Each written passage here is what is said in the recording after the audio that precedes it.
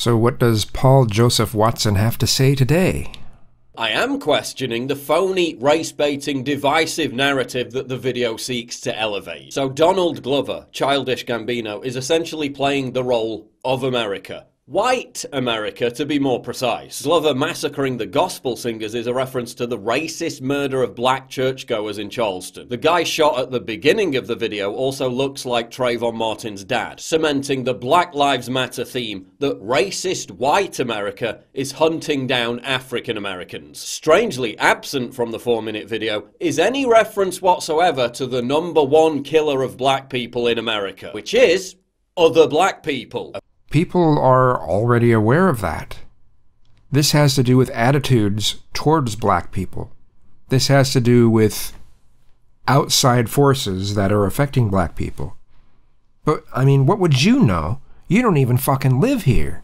And you're gonna make comments about what should be important to black people in a country you don't even fucking live? A fact you'd think would be part of the conversation if Glover really cared about black lives. And here you are, telling black people what they should find important. There are many conditions that make things that way in their communities, but you don't want to bring any of those things up. You just want to deflect when anything else is brought up and say, well, see, look, black people are the problem. Also absent is the fact that black people kill more white people than vice versa, despite the fact that white people make up a far larger percentage of the population. And this is, one of those standard videos where anytime anyone wants to bring anything up to try to tackle some things that are making black people feel the way that they do, you're going to sit there and just go off about how you think black people are the scourge of society and they're the problem, and not offer any actual solutions other than telling black people that they're the problem. According to the National Crime Victimization Survey in 2010... Yes, we know about the statistics. We don't need condescending Bill Whittle to come out to explain it to us in very condescending elementary school fashions. Mainstream America doesn't distract from discussions about racism and social justice. It amplifies them at every available opportunity. I see it trying to be brought up, but I don't see any real serious discussion about it. Most of the discussion ends up being about people trying to deflect those that are so offended because someone took a knee at a ball game. Oh no, it's so offensive. It's offensive to the country. Any tiny mention of any of it and people blow their top. Say the word privilege and people's heads explode. This is Selly. That's a tool. Yeah. Selly could mean cell block, a commonly used tool to unjustly keep blacks in a cycle of incarceration. Yeah. 50% homicide rate, 13% population rate. And you'll never mention the how and why. You'll just blame it on black people. Like normal. Glover also poses and pulls facial expressions like a caricature of Jim Crow. Jim Crow laws were racial segregation laws enacted by Democrats. Oh, that old argument again. Oh, yes, them kind of swapping places makes no difference, right? See, context, you're not good at any of it. You're just good at promoting an ideology. But as Candace Owens points out, virtually no one complaining about Jim Crow laws today even lived through the Jim Crow era. So do people who complain about Nazis complain about neo-Nazis? Can they not really, do they not really have any validity when they complain about that because they didn't live through it? Fuck you, dude. Victim mentality is not cool. I don't know why people like being oppressed. It's the weirdest thing I've ever heard. I love oppression. We're oppressed. 400 years of slavery, Jim Crow, which, by the way, none of you guys lived through. Your grandparents did, and it's embarrassing that you utilize their history. Yay, you found Candace Owens, who pretty much clones what Kanye West said. Some of the outrageous things said. Come on, man.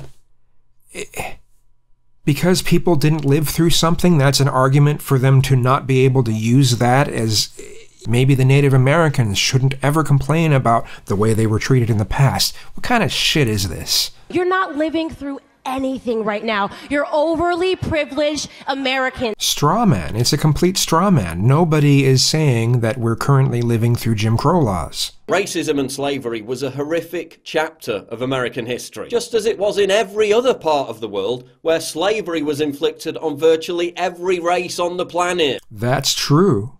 But most places that had slavery don't have leftovers of that kind of mindset pushed onto the same demographic that was enslaved. It's still left over here in the United States. That kind of mindset is still left over.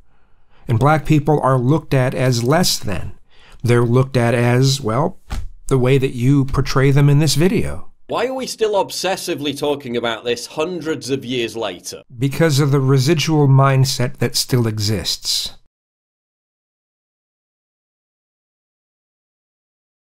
Could it be because Democrats don't actually care about black lives? No, but it seems you're going to bring up Chicago. It has been a record year in the city of Chicago, and for all the wrong reasons. The murder rate has never been higher. And the Chicago crime rate.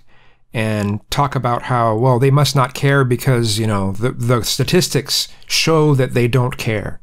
No, the statistics show that Chicago is a rough city. And the only thing they actually care about is keeping black people locked in a permanent state of mental victimhood so they can get black votes. Yeah, Democrats have done that, and Republicans have used religious people. Glover trying to escape and run from America, which is represented at the end of the video, encapsulates the overarching nihilistic message that America is corrupt, evil. America is corrupt, and it could be argued that it's evil, or that many of its patterns have been evil. We certainly cause havoc across the globe. We certainly start a lot of wars. And racist. There is obviously still a lot of racism that is going on. And people like you will say, well, it's because of the statistics. Look at the statistics. People have the right to feel that way. So there's no answer. It's all just, it's black people's fault, and anyone who says any different, you know, well, it's black people's fault, so So corrupt, evil and racist that it allows Glover, a black man, to reach the top of his game in both acting and the music industry, while having one of the most celebrated and talked about songs of the year. Well, I mean, that settles it. Racism is gone then, right? Give me a fucking break, dude. While appearing on every mainstream talk show on TV, while making tens of millions of dollars in the process. So racist. America is so corrupt and evil. No, it's only evil and it's only corrupt when people like you get demonetized on YouTube. But then it's corrupt and evil, right? And me sitting here debunking its delusory, sophistic themes isn't going to reach 120 million people. We need to create our own art. We need to create our own music. We need to create our own cultural narrative. But you do, and have. Africa.